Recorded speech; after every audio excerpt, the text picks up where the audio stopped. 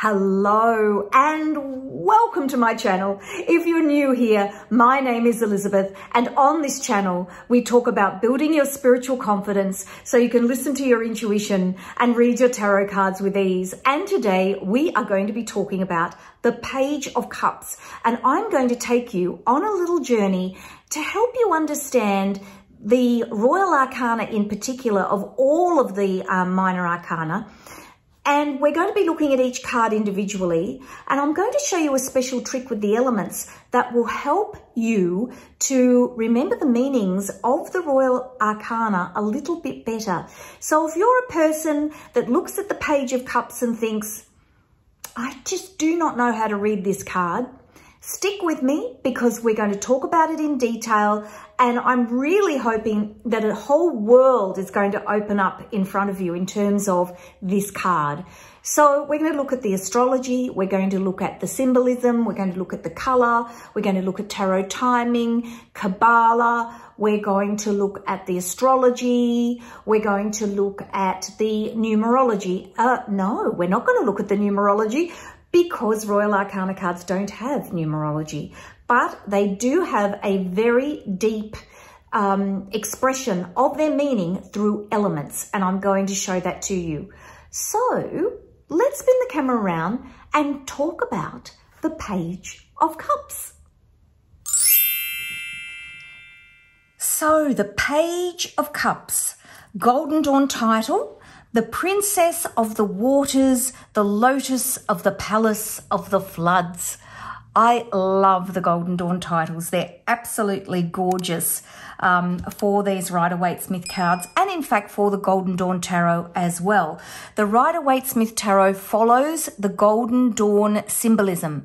So anyone that tells you that the symbol can be anything you like is not really giving you a good indication of how to learn the cards, because the cards have been written very closely to the Golden Dawn symbolism, and that's what I use when I'm teaching you. So these are my tarot symbolism cheat sheets. They're available in my Etsy shop. I will make sure that there is a link to them down in the description box for you. And of course they consist of my basic cheat sheets and then my more detailed notes that I've written to help me do these videos. So the Page is a really interesting card. Of course, we've got the placement on the Tree of Life of Malkuth, and all of the pages sit on that Seraphot, and the Seraphot is emanating energy out into the world, and it's energy of the divine energy. It's where spirituality takes form, and we're talking about a completion of a journey. So the minor arcana have been placed higher up onto the Tree of Life, and we've talked about that as I've gone through the videos, and of course I will talk about that more when we actually do my Tarot for Beginners course, and I give you a really big orientation into everything so that you can then pick and choose what it is you want to study. So please look out for my Tarot for Beginners course. It'll have a workbook that'll give you greater detail in what I'm talking about. But I wanted to, that course will actually be more than just, here's the minor arcana, here's the major arcana. It'll actually orientate you into the tarot so you know what you're doing. All right, so we're looking at the Hebrew letter of He, which is a letter that expresses the creative power of the universal energy and the feminine form of this letter. And we tend to talk about pages as being feminine, even though the figure on this card is clearly masculine. And I keep reminding you that the Rider-Waite-Smith is a product of its time when it was written. It was written in around about 1910. So we're talking about a very, very different time to where we are now. And so in learning the cards, it's important not to throw the baby out with the bathwater, particularly as any deck that you study will follow the Page of Cups. Will follow the Rider-Waite-Smith Tarot.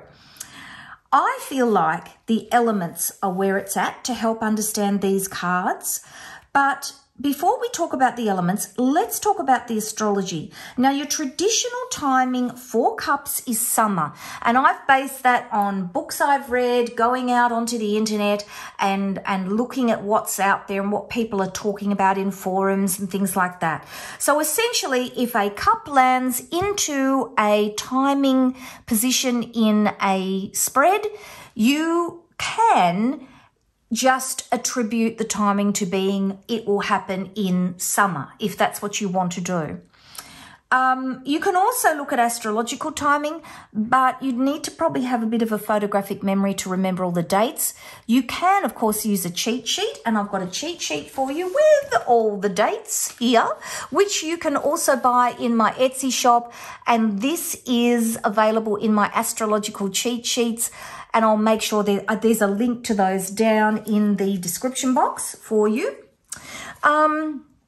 So essentially, though, and you'll see this here, ace page timing. The ace rules through the page, and they don't actually rule any period of time. They rule space, and I'll show you what I mean. So if I move these sheets over here, so I can refer to them in a minute when I'm talking about the meaning of the card, take immature but decisive action, act on your ideas. You've got the cups, which is about personal, emotional energy and taking and listening to your own creative emotion. Page of Swords, again, are very immature. And again, we're thinking about the hierarchy of the Royal Arcana, from pages being very young through to the king having the ultimate wisdom. So again, young, immature energy. And then Page of Pentacles, believing in your ideas and taking grounded action. And each one of these cards, the ace rules through each one of these cards. And they sort of sit like that. And again, I've got separate videos on each one of these. So they sit like that. Whoops. Sit like that. And if we have a look on the astrological wheel, and again, this is in my astrological cheat sheets. If you would like my cheat sheets, they are available in my Etsy shop, and I'll make sure the link to all the astrology graphics and cheat sheets that I'm showing you here, I'll make sure that there's a link to those down in the description box and in the first comment for those of you who can't find it. So we've talked about the first quadrant here, which is the Page of Wands, the Ace of Wands ruling through the page for the first quadrant. And then the second quadrant of space is for the cups, following widdershins around the astrological wheel. So here we're talking about this quarter of space that is occupied by the astrological natal wheel of life. This is space that these cards occupy, not time. So there's no dates. We're looking at the period of time from Libra, Scorpio, and Sagittarius, those three signs. So essentially, you could say, well, it's that quarter of the year from the beginning of Libra through to the end of Sagittarius, if you wanted to. But if you want to be technically correct, it's ruling really a feeling or a space rather than being able to give time. So we would say if a card like the Ace or the Page turns up in a timing section of a spread, you'd have to say the timing is indeterminate because there are really no dates. If you want to know the dates and you want a cheat sheet, we've got this cheat sheet here, and you can look up each card and there are dates for every single card other than the Ace of Cups ruling through the Page of Cups, rules space, not time, and you can see their placement is here. So let's have a think about the elements, which is what I think is the real meaning. It gives you a real sense of the meaning of the card. So let's look at the elements of these 4 cards. So we've got the earth is the element for each one of the pages. So you've got earth and fire, earth and water, earth and air, and earth and earth. So earth and fire ignite one another. Discount one another, because if you pile soil on top of fire, it puts it out. So you've got a disruption there. Earth and water enhance one another. Think of pouring water on earth and things growing. Earth and air are separate to one another. So again, there's a disruption. And earth work together to enhance one another. And so, of course, the meaning of these 2 cards in particular is really enhanced by the impact of the elemental attributions. And you can really see that in the cards. So if we're talking about the Princess of, or the Page of Cups, and this is why in some cards you'll see the Page of Cups described as Princess of Cups, and that's going directly back to the Golden Dawn symbolism, with the title being the Princess of the Waters, of the Lotus, of the Palace, of the Floods. And so, of course, sometimes the page is actually depicted as a princess rather than a page. So this idea of earth and water being together allows the princess to access her unconscious mind for ideas and creativity. And so this is expressed in this card. So if we look at the symbolism, the way the page is standing with feet out and arms out, this is suggesting an openness, an optimism to ideas. Then you've got this tunic, which is resonant of the Golden Dawn title, having lilies, or you could refer to them as lotuses, onto the tunic, which represent beauty and purity and spirituality.